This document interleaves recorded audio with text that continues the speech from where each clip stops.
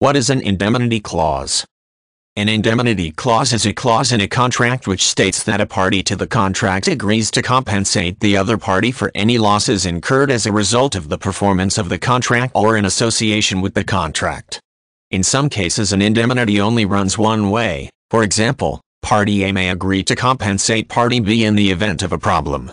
However, it's also possible for an indemnity clause to go both ways, with both parties agreeing to pay compensation if liabilities or losses are incurred. The purpose of an indemnity clause is to provide some protection to the other party.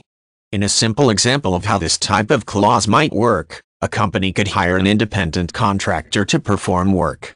If the work was not done properly and the company was sued as a result, the independent contractor could be required to compensate the company for the expense under an indemnity clause.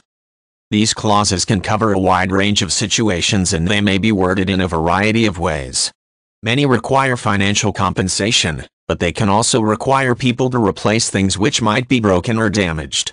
For example, a caterer could include an indemnity clause noting that if any of the catering equipment is damaged at an event, the person who hired the caterer will need to replace it. The indemnity clause provides a mechanism for compensation in the event of losses incurred while fulfilling a contract. For small companies, such clauses can be critical, because they may not be able to afford losses and liabilities or the trip to court to demand that the other party pay. The terms of the compensation are defined in the contract, as are the circumstances in which the clause can kick in. It is important to read indemnity clauses carefully. If a clause is hard to understand or seems unclear, a lawyer can be consulted for advice. In the event that a clause is not satisfactory, the contract should not be signed until an agreement can be reached and a more suitable clause can be inserted.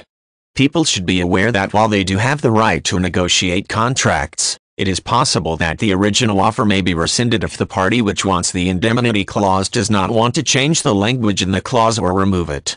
Conversely, someone who wishes to add such a clause may find that the other party does not want to enter into an agreement with changed terms.